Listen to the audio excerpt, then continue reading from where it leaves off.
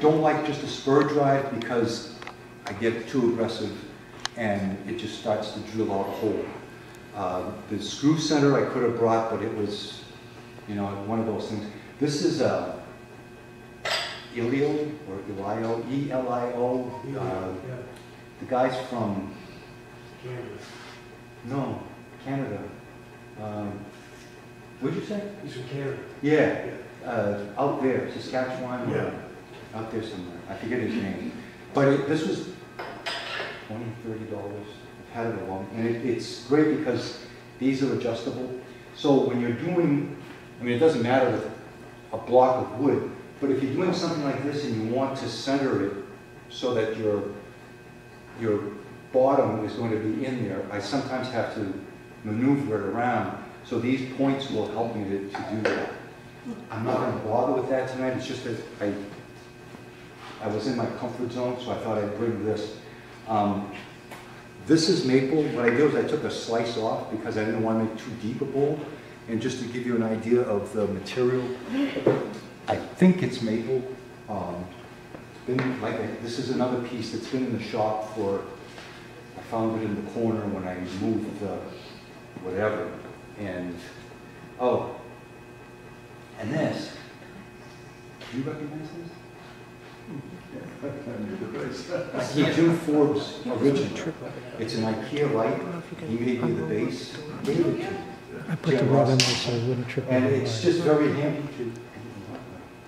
It's really handy to put light there.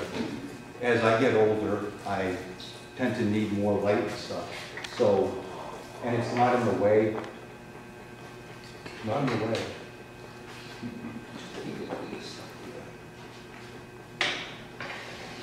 I have done this before. While you're setting it up, I might add that instead of spending, I think he's getting a lot more than that $35 now, those Elio drives. You can take a faceplate.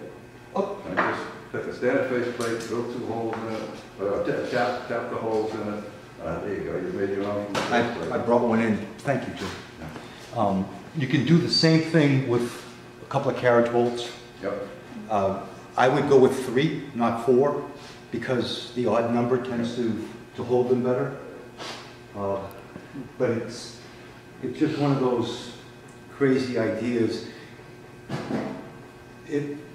I've never really used that. I just brought it along as a sample. And to sharpen the bolts, I put it on a gray wheel. You know, I didn't use my sharpening system. Certainly not a belt chain. I'm just going to see what's nice with this is that it will. Nobody's going to report me, right?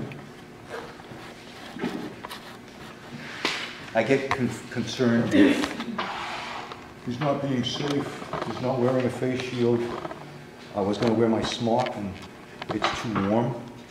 And that thing. Oh, wow, this will go down to 0. Okay.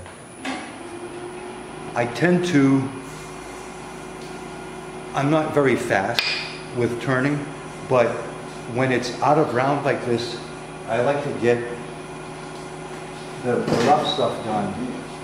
I don't always true up the whole top here. It tends to, I don't know, I get tired of it. So what I do is I'll come over here and I just start shaping the bowl. There, I feel much better. I've been nervous as hell for this thing. I don't know why. And somebody mentioned before that I have a really long handle and it's really a long tool. I really like the idea of putting the handle up against my hip. And I tend to bring my elbows in and I'll steer the tool just by pivoting my body and see if I can bring this up here like this. I'm on nice, soft, smooth wood back here so that I can simply come around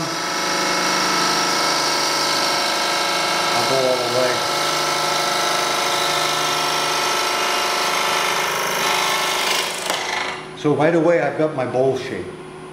So now all I need to do is put the tenon on there, and I can put a lid on that. So I'll just come here, I'm using the bottom wing. I tend to align the bevel of the tool to the wood, and I'm just pivoting my body so that I just pivot into the wood. And I've got a number 2 jaw, so I'm going to bring that around, and now I've got this great big flat area, so I can finish making the shape of the bowl.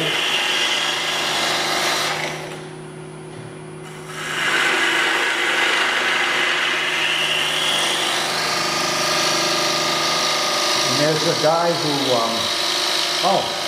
this is sometimes where I'll stop and I go, ooh, I could put a rim on that. So I could come around and bring this over. And now if I wanted to get a foo-foo, I could, I'm the traditional brown and round.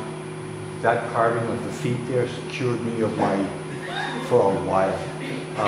I make stuff, I don't embellish afterwards, but this would be something that I could take a knurling tool or something and make a band to it or something.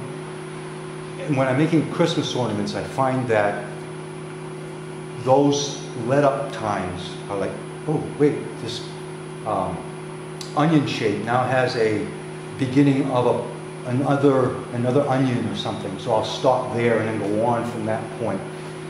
But I'm not going to do that tonight, so we'll just get rid of this. And just for later, I'm just going to clean this up.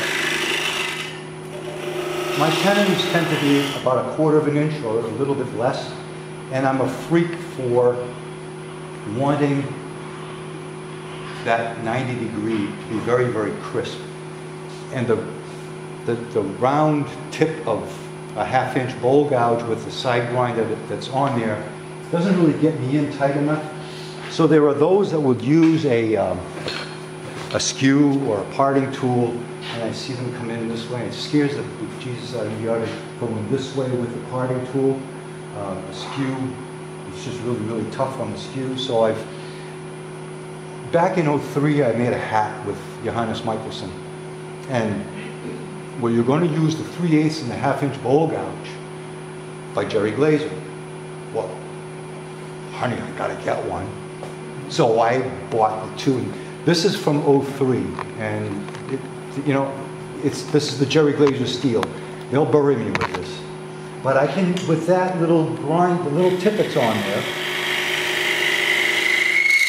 I can get right in. That's just the tip of the tool, and I can make that really sharp. I had a little too much of a bevel there. But you just come in and clean it up, and that's nice and crisp, so I can get there. I can do the same thing.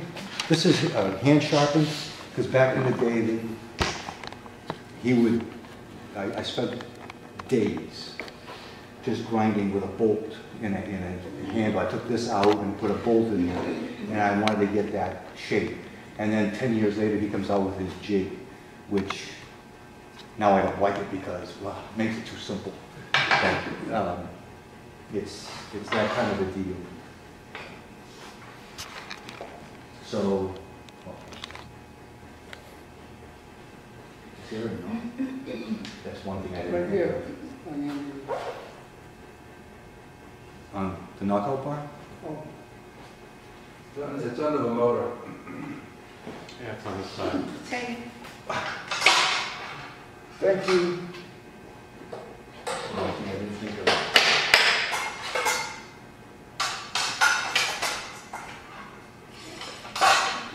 Okay.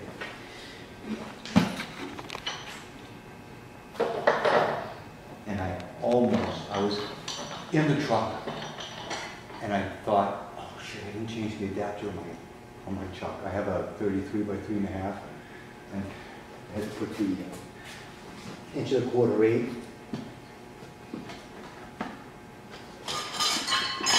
Luckily I remembered. So then, Well, that check you watched today.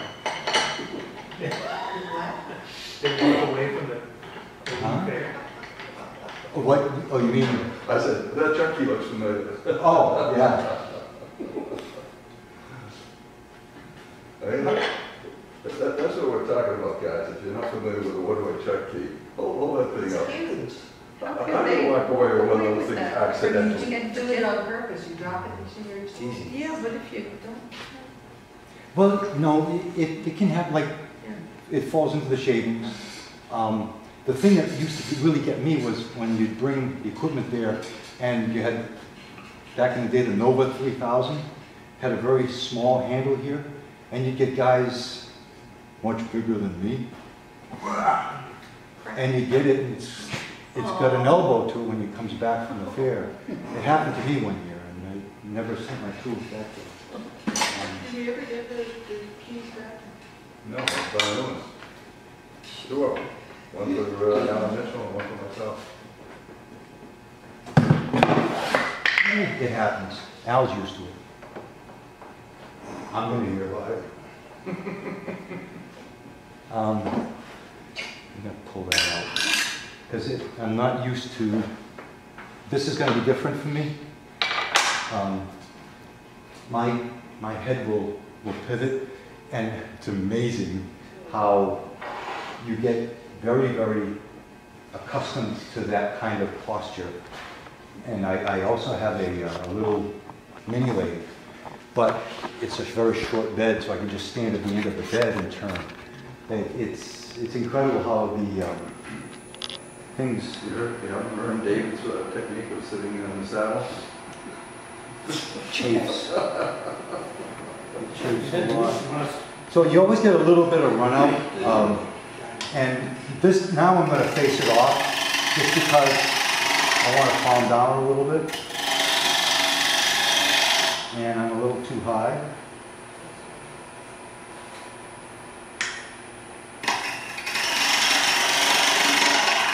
So in the bowl, it's always the same thing. You know, the other reason for a nice long handle is you start here, and I've got ample leverage space, so I can just keep on. And it gives me the opportunity to, I just go into my Zen mode. Taught us that every one of those is a practice for the last one. Yeah. Every one of those turns. Yeah, and that's where it comes from. Is that, yeah, this time, you know, okay, so I'm just roughing, but now, all right, now this is,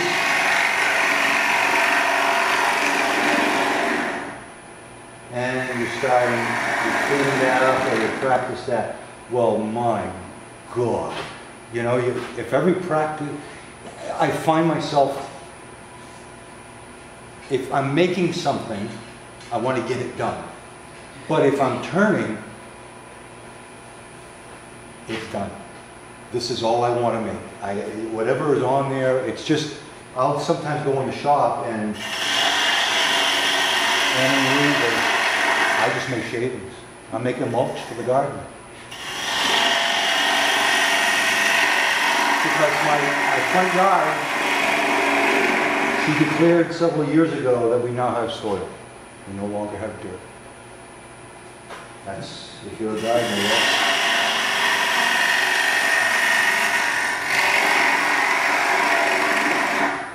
And I will also,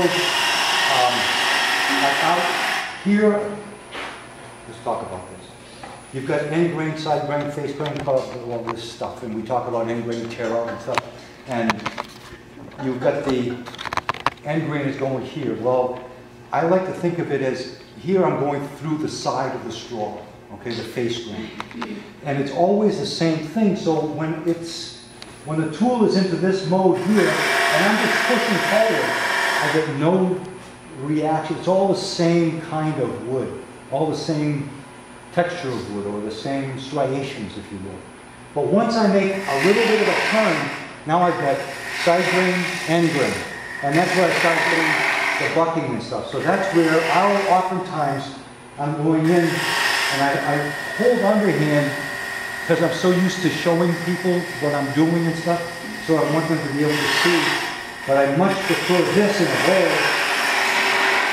because then I can really get it down. But when I get into here, and now I've got to make this turn, this is where it sometimes ends up grabbing and the piece goes flying off. So I'll swap here, and I'll come back, and I stay to the side. I'm not over here. I physically move my whole body, and now I just focus on this little area.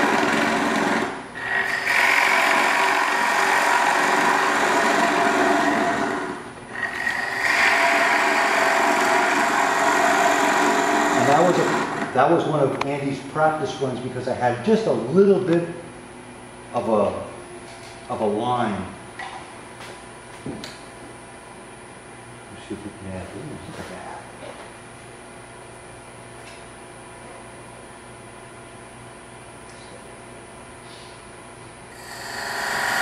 And I try to get rid of all the lines.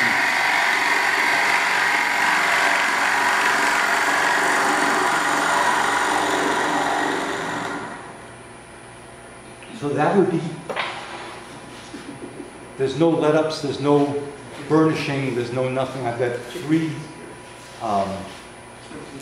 bevels on here so that my heel isn't hitting the wood and scoring it in the back.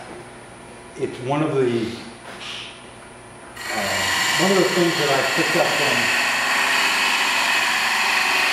everybody. I mean, they're all talking about it. One of the, I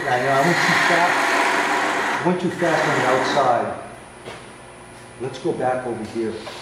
We talk about rubbing the bevel. And I think it was Stuart Daddy who corrected us in saying that rubbing, the words that we choose to use to say something, it depends on how it's being perceived. The message, the messenger, and the messagee or the receiver. There's got to be some kind of connection there. And sometimes we hear the word rub the bevel, and people will like, I'm rubbing, and they're rubbing so hard that they're giving it, they're scoring. So he suggests that we use gliding the bevel. But that conjures up all kinds of gliding on what? If I'm gliding because I drive in snow, it means I'm out of control. I don't feel like I have that full control that he has. I don't know how he does it, but on the outside, I guess to get rid of that, I'll put the tool up against the wood, and then I'll roll the tool onto it until I see the shavings coming over the edge. And I think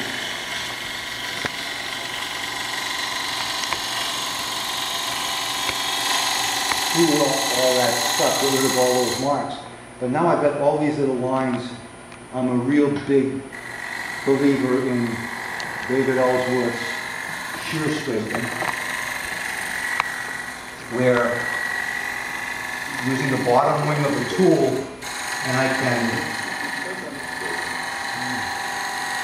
and this is where I go back so far that, he's got the, it's not a DVD, it's, what was it, a tape, a VCR? And yeah, that's how far long ago. And he says, he's got them, they're piled up on, and I don't remember how he put it, but it made it sound like he just had his first child. These little angel hair shavings and stuff. And another time where I gotta do that. So I went out to the shop and I must have made a bushel of these little shavings. And this is where you have to stop me because I really enjoy doing this. And I can reduce this thing down to a thimble just by taking all these little shavings away. But see the little shaping I can do down even dangerously close to the chuck. Okay, but anyway. So that's why I went a little too fast before. So now we're back inside, and all of these are a quarter, 5/16. I tend to make my pieces a little bit thicker than some people would think. Oh, that's really,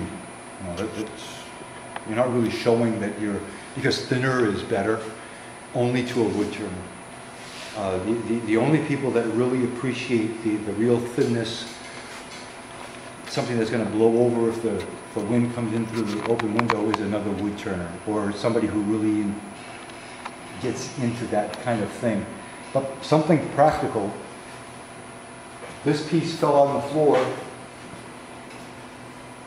It's probably, no lie, this is close to 15 years old.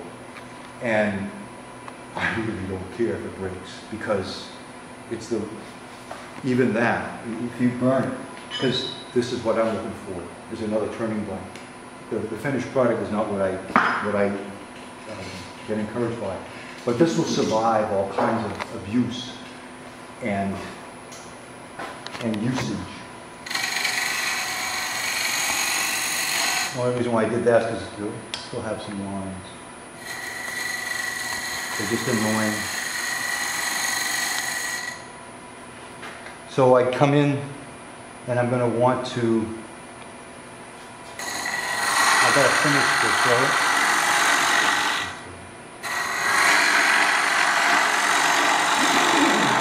And I went ahead of myself.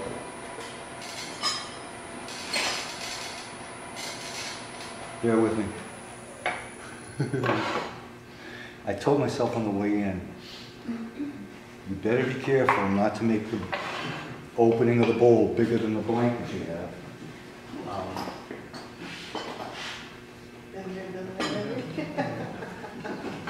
Because we could also use, no, they're both the same size. Who would think? Okay. You have that piece behind your right foot on the floor. Yeah, that's true. Yeah, we could make a small thing with this.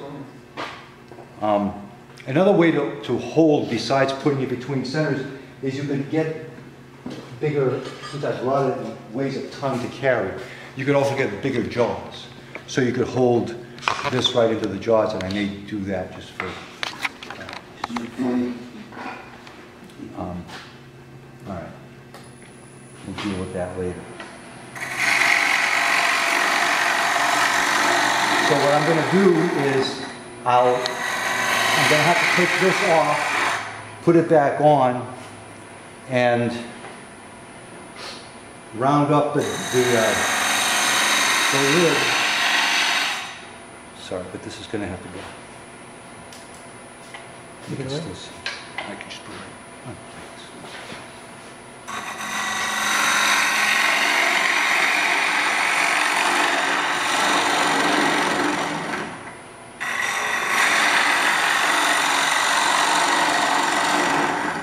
Now,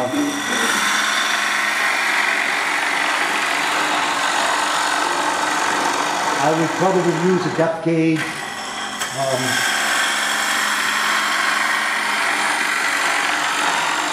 Some form of measuring. I don't like measuring very much, but there are those. Some of us are engineers, poor bastards. And so that inch and a quarter. Yeah. But this is what I usually do. You know, I'll do that sort of thing. Just to mess with everybody, I was going to bring in a metric ruler.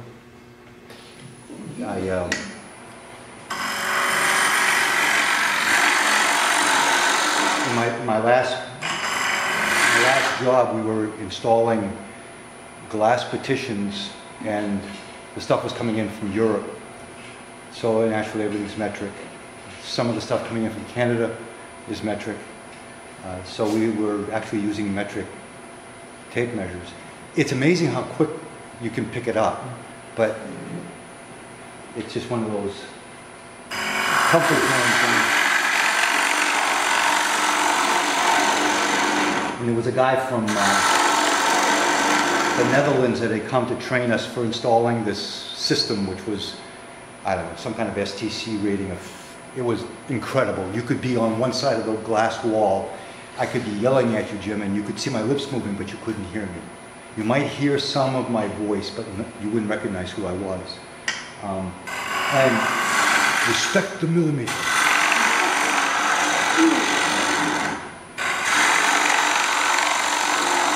So, given that, there's a point to that story in that when I come to do this sort of thing, I'm relaxing, so I really don't care if it's 57 millimeters or 2 3/4 inches. It, you know, it just doesn't. Oops.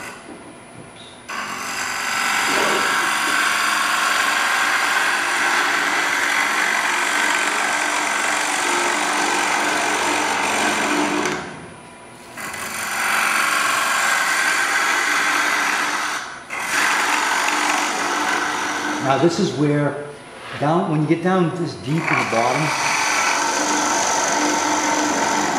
you may not be able to grab the bevel to rub to get into a clean cut. Schools of thought. Easy wood tool. I don't have one, nor will I ever. But Jimmy Clues does one where he puts I think it's a 45-degree first, then he grinds the heel, and then he puts an unknown front bevel on it. And he'll do his undercutting with that. I'll pass it around after. But with this, it tends to be a little aggressive.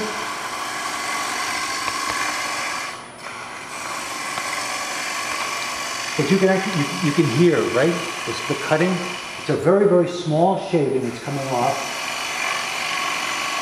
Very clean cut. I'm way over the tube, but see the shavings that were coming out of there? So it's giving a real controlled cut as opposed to scraper. And I can take this.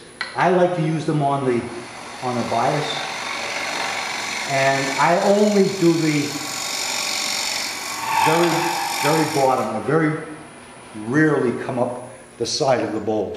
I've yet to get a finer edge, or a finer finish rather, off this tool than I can from a bowl gouge, from a gouge. I find there's as much tear out. So right in the very bottom, and just up the side a wee bit. And then that's as far as I go. So that's do you want to pass them? That's the one with the undercutting. And like I said, if I remember right, the first angle is 45, and it's simply on your tool rest, and then afterwards you raise it up to give it the heel relief, and then you bring it down, and he just kind of like lays it flat and then raises it up just a scooch, and then just rolls it on there. So it doesn't really matter, he says, because the bevel is so small that you're only riding a 32nd, a millimeter of space, so it's no big deal. And what I'll do is I'm going to true up.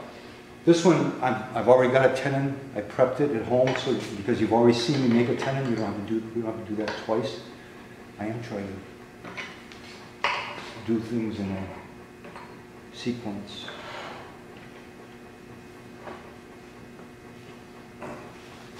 There's 45 minutes left. 45 minutes. I've been rehearsing that line all day.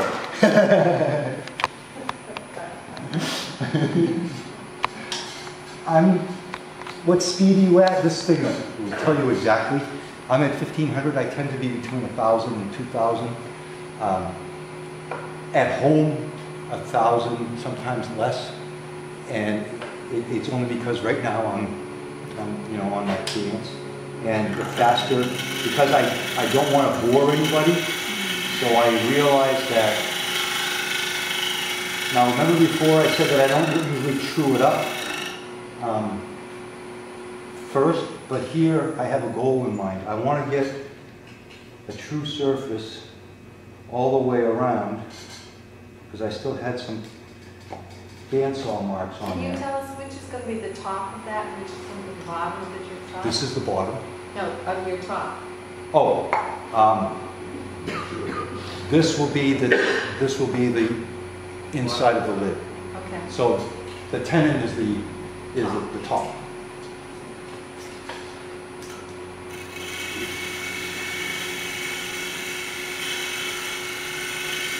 I want to make it. The reason why I'm being quiet. When Marcel is quiet, something's wrong. No, it's because what I'm trying to do is take off as little as possible. Here we go. Okay. So now I get an idea of what my opening can be. So while I have it on there, I can still save that, but I'm going to flatten this out. So now, why am I doing it like this when I could go the other way? Two reasons. If I'm doing the bottom wing, which I feel that's how I form the tenon, I make a lot of cuts that way. I'm pushing into the chuck. So I'm not ripping anything out, just the force is going up against the chuck. If I'm going at it this way, in my mind, okay, humor me, it will tend to want to pull it away. Especially if there's, I don't know if you noticed, there was one, I try to stop the machine, but it's bigger. See here where I was cutting here, but I'm not cutting here, so I can sometimes catch it in that void, and then all of a sudden I get I get this surprise, and the last thing you want in a demonstration is a surprise. So I can feel my way into the wood a whole lot easier doing it this way, and then once I get all this done, then all right, I'll go back to traditional, and now I'll just take it all down. I will get a better finish on this surface now that because I'm rubbing the bevel.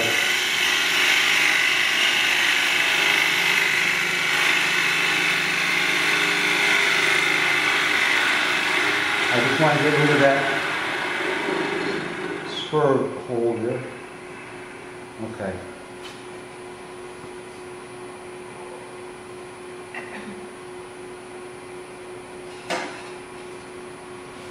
Begin with the end in mind. Got to have a plan when you're doing one of these, and my plan now is I'm going to make it so that I don't have to fool around with it. I'm going to reduce it close enough.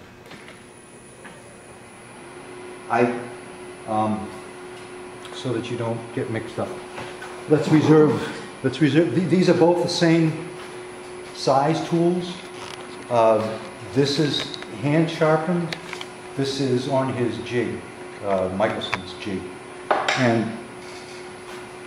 when I'm using a smaller tool, my world gets a little bit smaller and I get a little more closed in. So this forces me to focus a little bit more. And I just want to take off just that little nub that's going to just fit inside. And it would be a whole lot easier with calipers and measuring devices and everything else. But now I'm in my shop.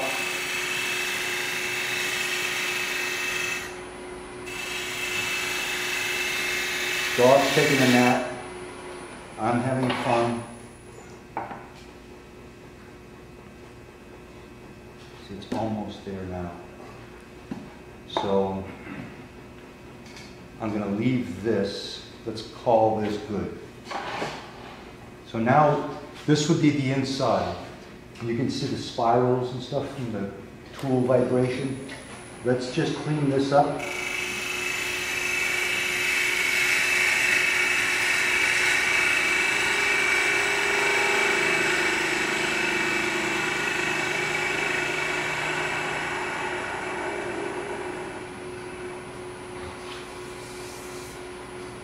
We're not going to sand anything. A little bit of, okay. So now the lid is all set. And I don't do much for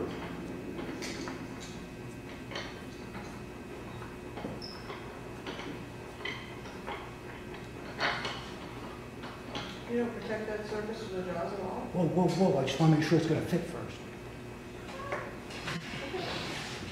Stood my thunder. But you can't do this with, well, I don't know about all of the chucks in the world, but the one way is incredible, the latitude that it has for opening and closing. I'm going from, these are number 2 jaws, and this is probably, I can show you exactly. This is probably 3.5. Yeah, there's the sheetrock duck. 3.5. So I'll be able to, yeah, let's go where you were going to go. That was the A sketch. lot of different ways. You can use rubber bands. I find it too mushy.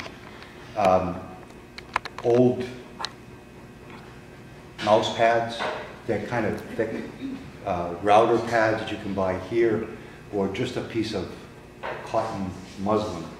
And I'll put this on here and I just shove it in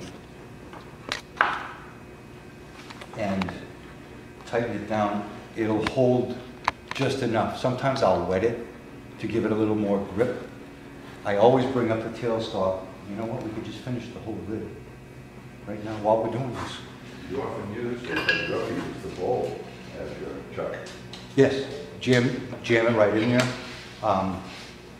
There are a number of compliments. See, I don't know what your problem is. All my stuff's coming back.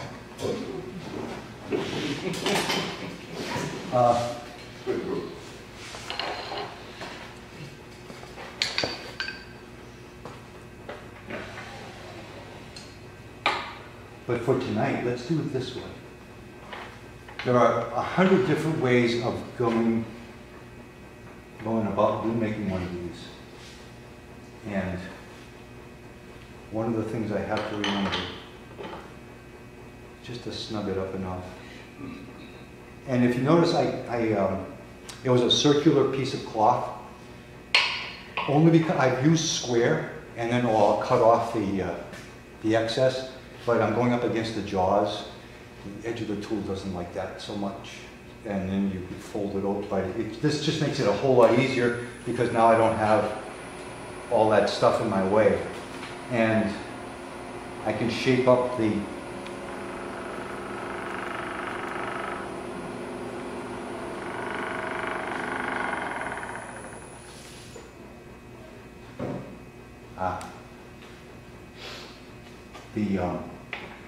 cloth came out.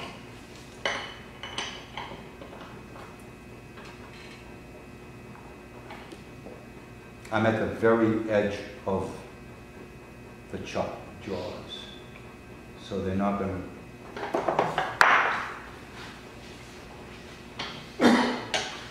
to behave very nicely. But and you heard the rattle. Some people would just it'll go away. If you hear that, pay attention, figure out where it's coming from. Because it ain't going away. Because, yeah, it's ain't going away. Right.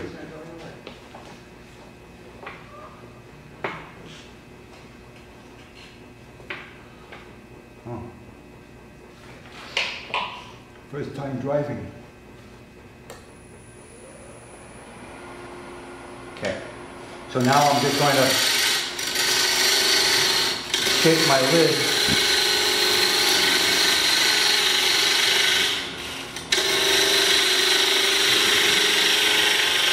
This one's going to have a handle. because I have all this extra material. Now remember, I'm a mulch maker, right? So I'm making shavings. I don't care about the cost of the material.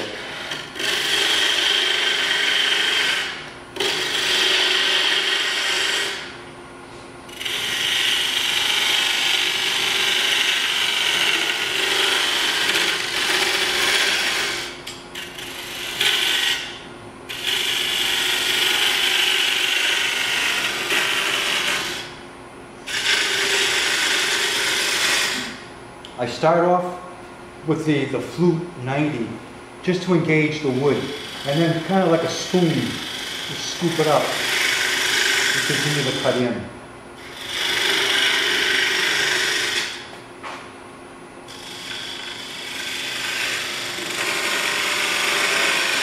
So making the bowl is secondary, the lid is what you're going to see.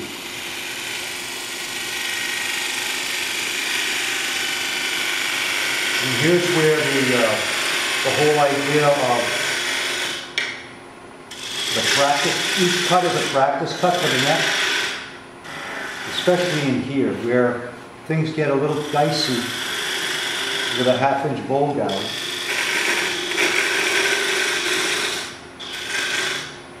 Dicey being because it's tight.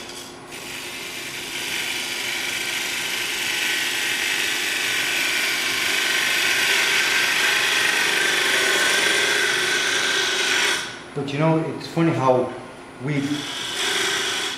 I've changed, you can't say we, but I've changed from all I ever used was a 5/8 bowl gouge. And now I very rarely take one out unless I'm turning a 16-inch or a larger bowl. I do everything with this size.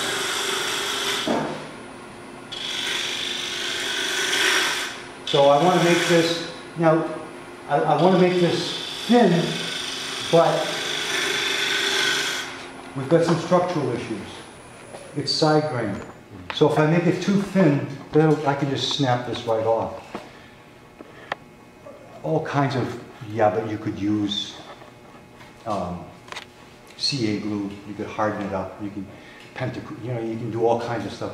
Well, I'm not into making chemistry sets out of Woodturners. So I go as thin as I think it's going to be, and I'll look at the structure now, and my grain is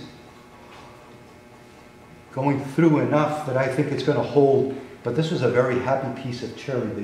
The annular rings are like 1/4 of an inch in diameter, wide. This thing grew fat and happy very quickly. So I'm just going to clean it up. I'll bring that down a little bit over here. And I'm going to go back to my other idea there of what I was saying before. When I get into a tight spot, I'll use a smaller gouge. So same grind, just a smaller piece of steel.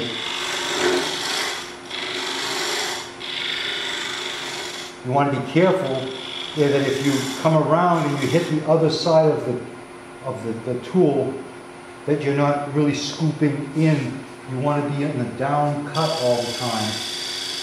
But if you're at a good angle with the tool, you can finish off in like a shear scrape.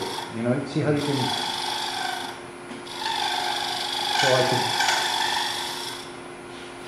Somebody mentioned before of Cindy Drozda making the finials, and she'll back drag her spindle gouge to do the sides. And Ashley from North Carolina, Ashley Harwood, someone, she does the same thing. Not box elder though. They're all using this black wood. It must be ebony or something. Very, very hard, because this little thing right here, this is Amarillo, and by the time I got down to here, it was chattering around so much, and I was using a skew on this. I didn't dare go any thinner than that because it's a little more coarse. But I can make this, so now I try to get to where my fingers will fit in there and it'll be comfortable. Kind of have to bring that around. And, oh yeah, one of the things you have to remember too is that I've got the live center in here. So I've got a good 3/16 of an inch of a hole that I don't want to have. Now there are those who would tell you, well, you can just put some stuff in there, coffee grounds, grass. I don't do that.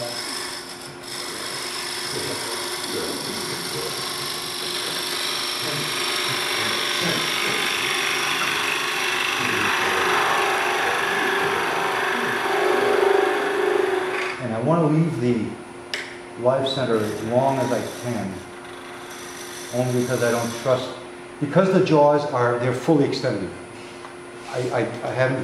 I've closed them down maybe 1/3 of a crank, which isn't very much. There's hardly anything holding that there.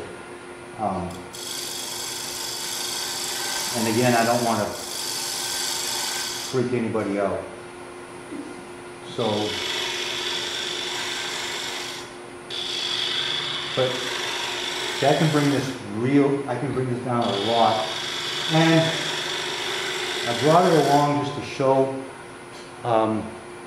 You can also detail gouges are spindle gouges. Spindle gouges without as deep a flute, and it'll let me get in here so that I can undercut the side here. But you really got to be trying that lefty.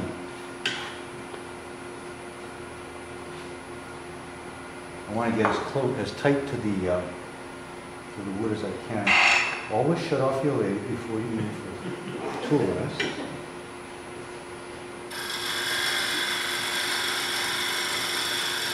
Just because I want to get a little more radius.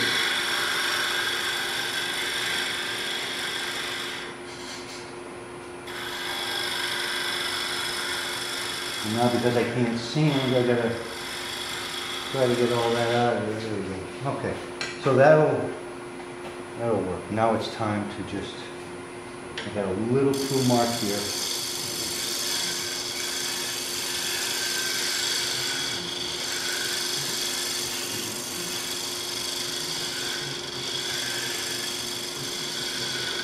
You know, all right, there's going to be tool marks, okay? Sorry. I just want to try something before I... All right, that's over good.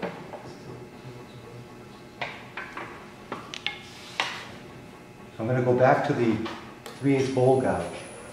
And I'm going to keep my hand here just to... Can't. Gentle. Just kissing the wood.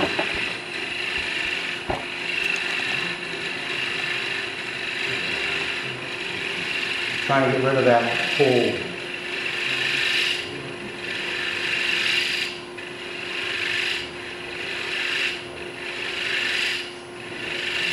Damn.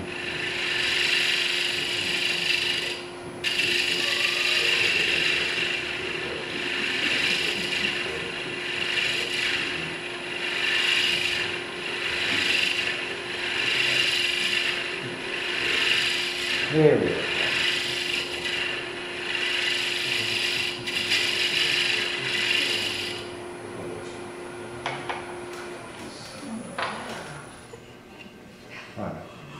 So the lid now is tight. Okay. So see how I still have some play in the bowl, so now I can go back to the bowl. So why don't we get that around? Close this up. So until that comes back, I'm not going to go to the top of the bowl.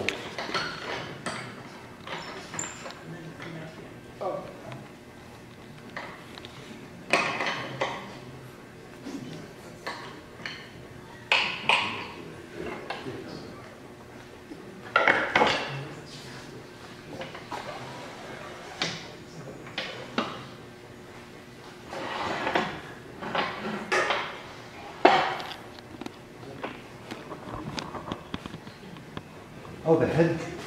Yeah, I know. Right, the head slides? Is that what this does? Okay.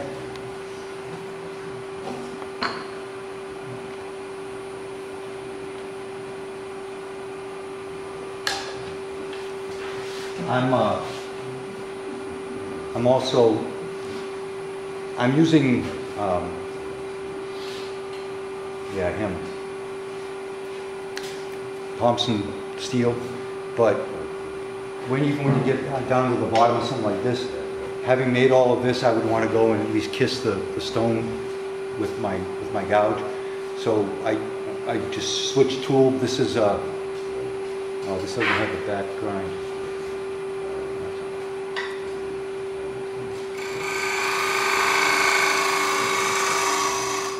I'm just going to deepen this up a little bit.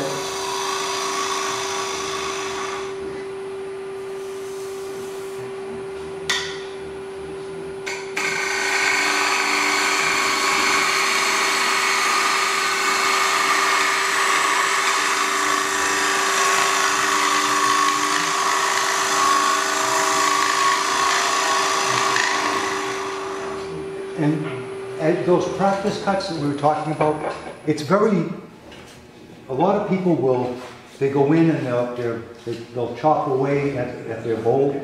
You want to try to get as smooth an arc and as all in one pass so that you don't get all those little tick marks. And then typically, right in here on the inside, I can feel where I'm going from 3/8 of an inch to almost 3/4 of an inch down the bottom. It's always, I've always done that. I'll end up with this being very, very thick. And learned the hard way when I was turning green bowls, and I would be religious about covering them all up with anchor seal and making sure that it was going to dry real slow, pull it out, and I'd always get a crack down in here because after a while I started to realize, oh, it's a whole lot thicker there.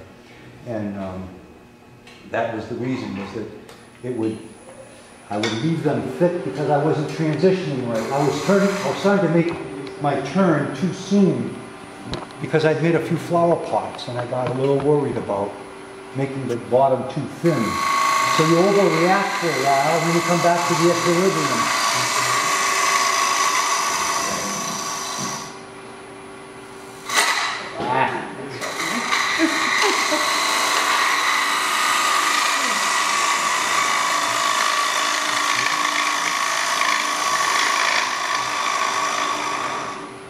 That's why I hesitated about changing, because the grind on this is different. I'm just going to go back to this.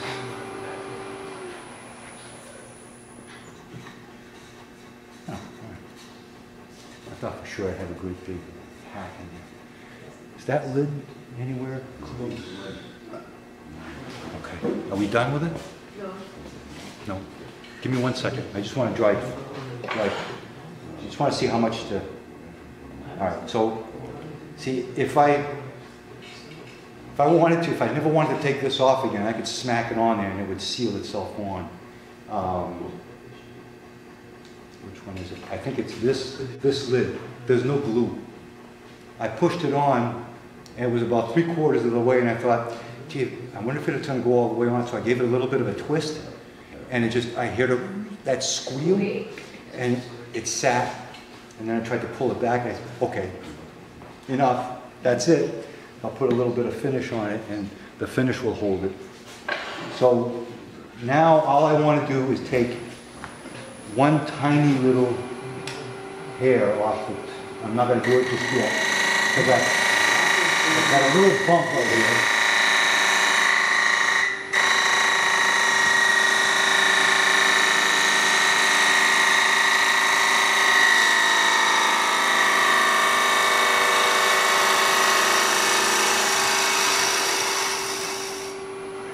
Now I'll do it.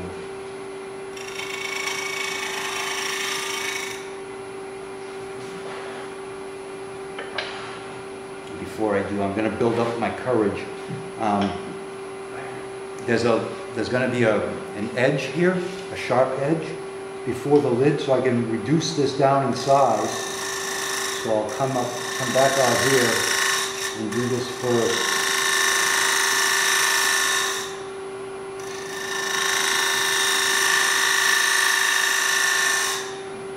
And actually,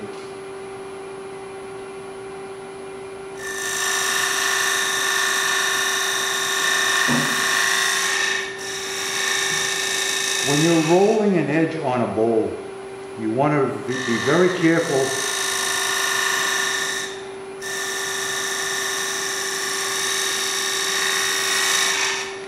that you're rolling the tool a lot more than you think you have to, and that you don't just roll and keep going straight in. I don't know how many times I've caught the back side of it because I haven't gone over enough. And get a little bit of a catch. But then, you've always got this you can fall back on. All right. I think I'm ready.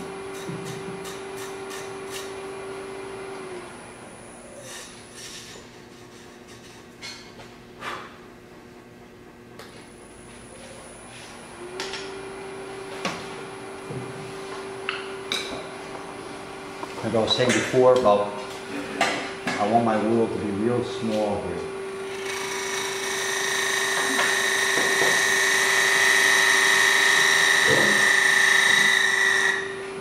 And I don't want to go all the way down because I'm just going to start, the smaller tool is going to vibrate and I'll just get more chatter in there. So I just did the edge. And I'll bet you that the... Stupid question. Oh, there's no such thing. What exactly were you trying to do with the edge? How are you? I'm making it a little bit bigger. Making Oh, the edge up here? Yes. I'm just curling it because it came straight in a line. Okay. Oh, darn, I wanted to write his name down. He critiqued a meeting once, years ago. He's a furniture maker. Was he? He's still around. He's a furniture master, living in New Hampshire. Old guy. Actually, we're all old. But he critiqued a Woodturners meeting, and I'll never forget the time when he said, a straight line is a missed opportunity. And I thought, because I was looking at my stuff, and there were flat spots, and you know how I was saying before, how the communication, the message and stuff, that just rung there. That congealed it for me. I realized then, oh, okay, look to see if it's straight. Like this is pretty straight, but there's a little bit of a bulb here. I didn't want, it was very straight and then it came in. So all I want to do is soften that edge. Right. And not miss that opportunity, but it's, doggone it. Jim, you're my savior here. Come on, I'm trying. It's going to come to me tonight at 2 o'clock in the morning. You're all getting an email. Or as soon as you get the call.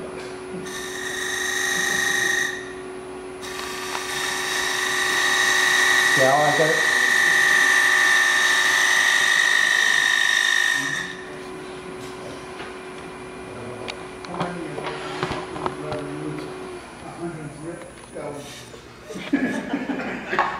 There. So see, just a little bit of a swap, and it'll be all right for this. So now I can just turn this around,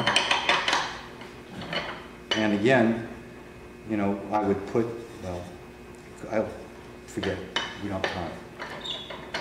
Clock keeper. 15 minutes. I know. Pressure. So here's where, again, all the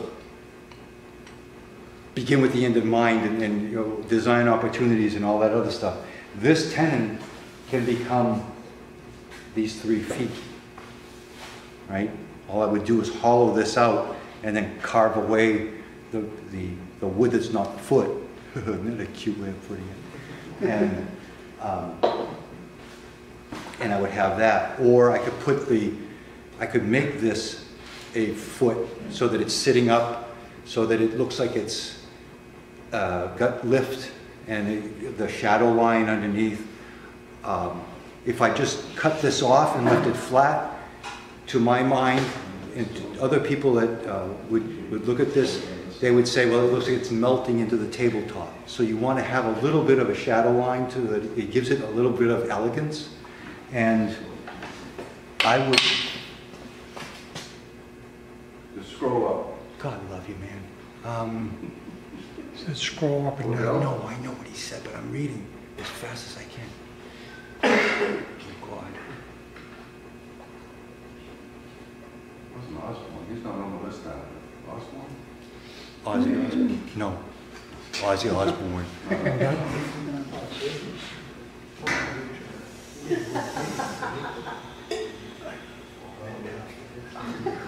You know what? He may have retired. Yeah. Oh, shit. The guy that made the furniture with natural, Yeah, a lot of Bentley stuff. Not Dave. He's still around. He's still on YouTube. I'll find him. Anyway.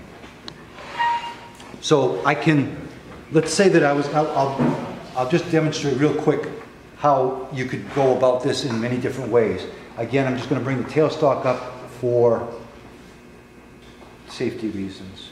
But if I were to make a foot, okay, I wanted to leave the tenon and create a stand for it.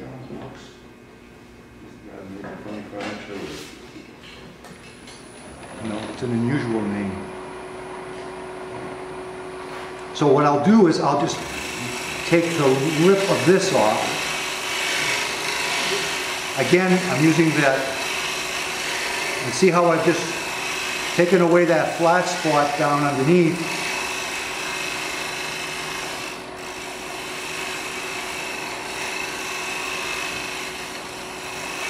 I can shape that, and then I can come in here and, I mean, yeah, this is scraping. But see, right away I've got all that stuff out of the way, and then with a detail gouge, I like the sound of that.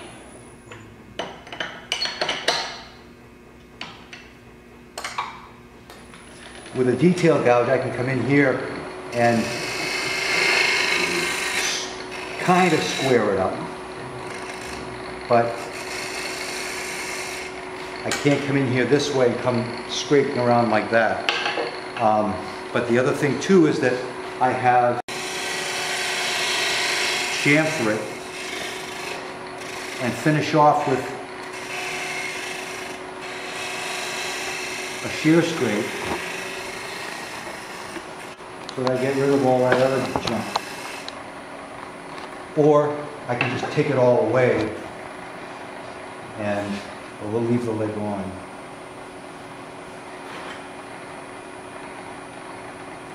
Kind of like the foot on this one. I don't have the feet on this one. So I'll do that, stop this.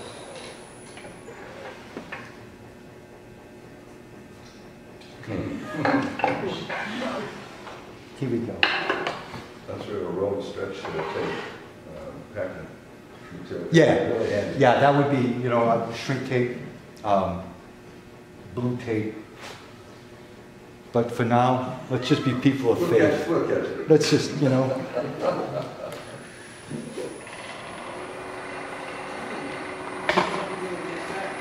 I'm crazy about the way this is wrapped.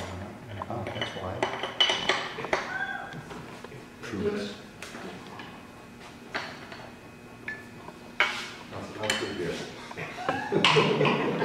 Sit up there. No, don't worry. Don't worry. Especially when I took the job. Now you can go the opposite way. What I'm doing is I'm just taking away that little hole. And I have plenty of material because the inside of my bowl is the inside of this bottom, not this bottom. So I've got this whole tenon to play with. And I can come over here, engaging the bevel, and I'll turn it this way. So I don't get too many surprises. And I can also come up and square off that little foot. Just get rid of that little line. One more time. Here we go. That was so much fun. Let me do it again.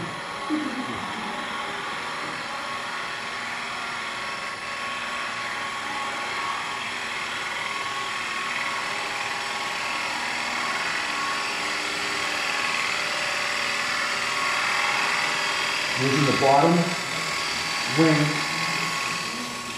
and just a little kiss there.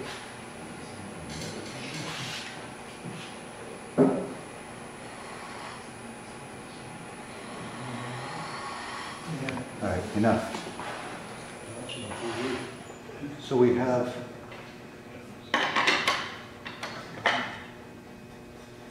no sanding, no finish, but we did it.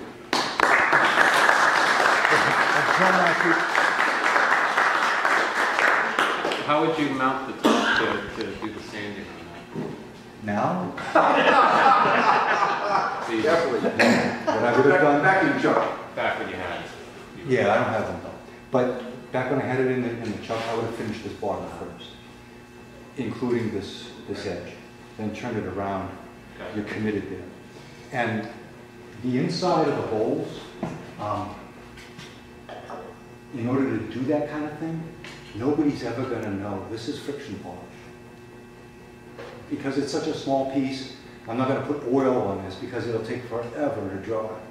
So what I use is that 3-part linseed oil, well, the Mylans, but Marcel's version of that.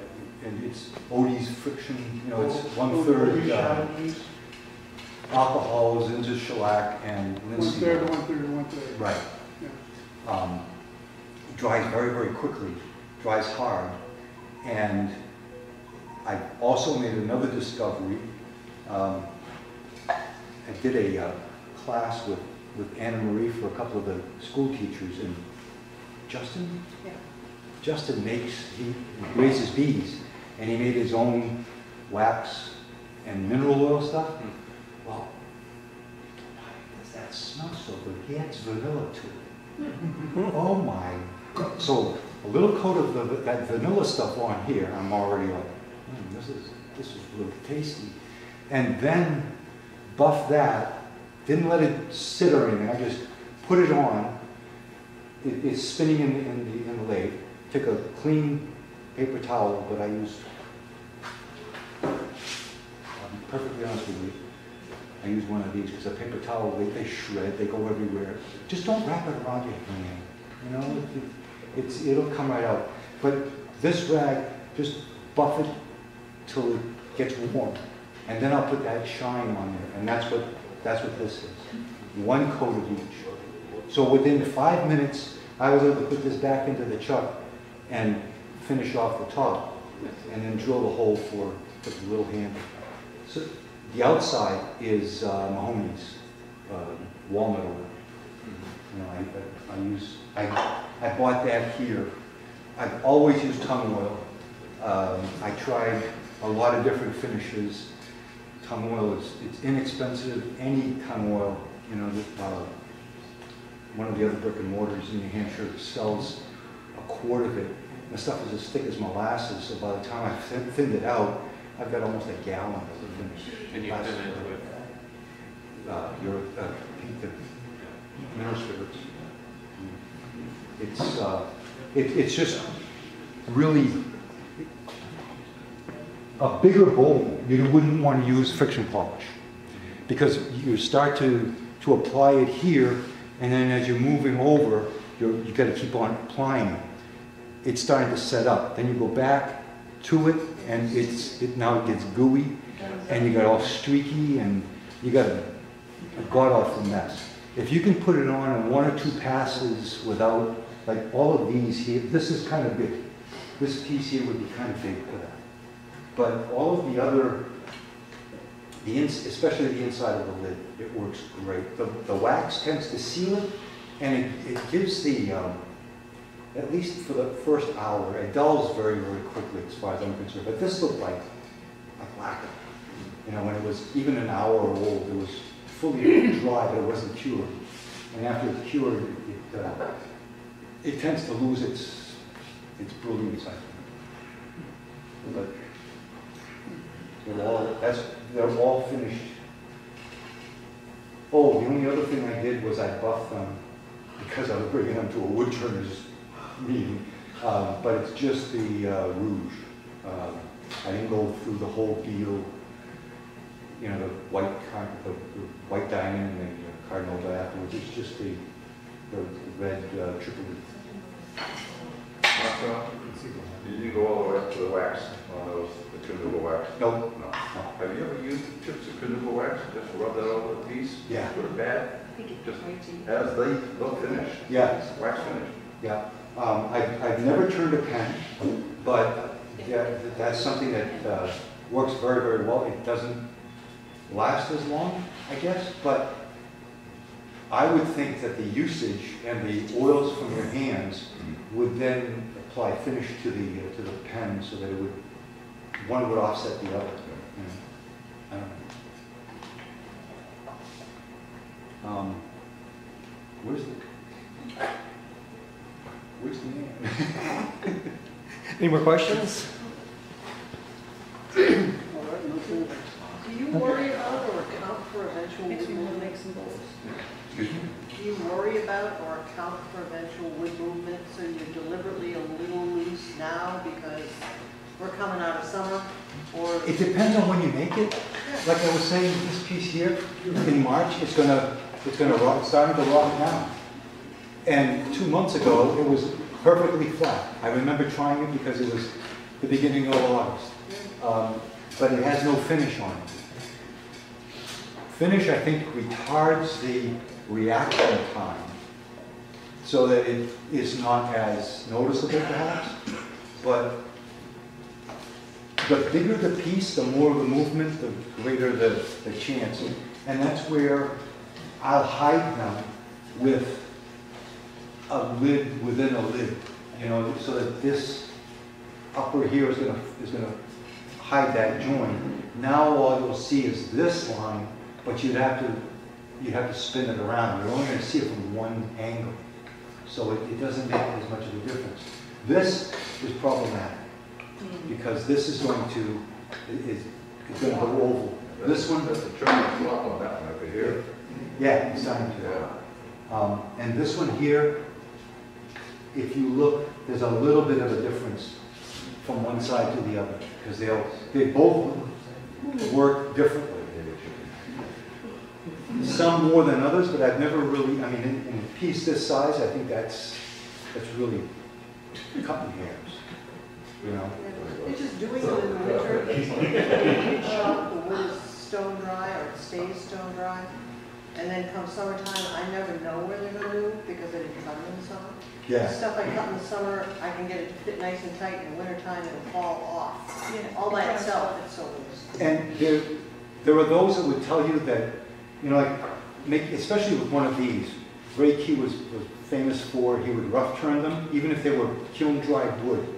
And he would tape them together and put them away for a couple of weeks. So that he had the same, he'd tape them together just so that he could, this one go with this one, you know.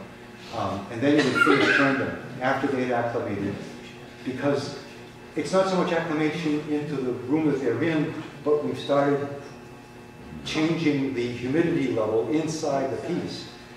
You're drilling a piece here, you see steam coming out.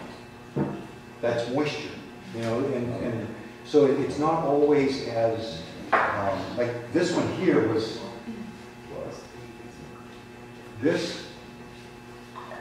this tree was from the Shaker Village. I'm trying to remember what year it was, but it's close to 10 years old. So this piece was maybe 6 by 6, 7 by 7, just a block. And I tossed it. But I remember this was that blend tree that Bob Coleman and I bought. So this thing was bone dry, but when I pre-drilled a hole because I went in there with an excavating tool, and there was steam coming out of that. Because the moisture out here is 10%, but way down inside here could be, who knows? So it varies. So they'll tell you, rough it, even if it's kiln dry, let it sit for a while, and then come back to it. And it scares me when you think that you're selling something and it looks just like this today, but then tomorrow they go to it and they're like trying to pull it out. It happened to me, one true story. It sounds made up, but true story. I had a bowl, probably something like this, okay, and put it on a shelf. I don't know how much time, but enough for me to forget that it was there. Now, 6 hours from now, I'm walking by this in the house. Like Amy will ask me, what do you think about hanging this picture on the wall? Honey, wherever you like. 6 hours from now, I'll never see it again. I'll never notice it. So this is up on a shelf or something, not this one, but a bowl, right? Take it down. What the hell's that inside? And go to try to open it. It won't open. Well, there's a trick. You can put it into a microwave for just a few seconds and it'll kind of loosen the wood a little bit. Yeah, well, if it's full of M&Ms, guess what? True story. Back in the day, I didn't realize that a microwave can be small. I put it in for a couple minutes. Oh, Yeah, threw the bowl away. Made it over. But so it's that kind of a thing where, Does chocolate oil make a nice finish on the bowl? besides it's peanut. ew. Hey, enough said. Don't let